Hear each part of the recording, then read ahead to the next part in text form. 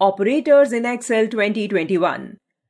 Operators are the symbols that are used to perform calculations on the elements of a formula. There are three different types of operators: arithmetic, comparison, and reference.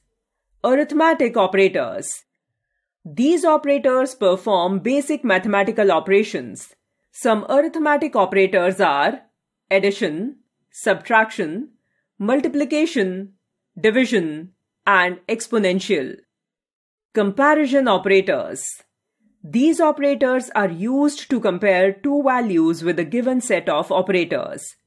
When two values are compared by using these operators, the result is either true or false.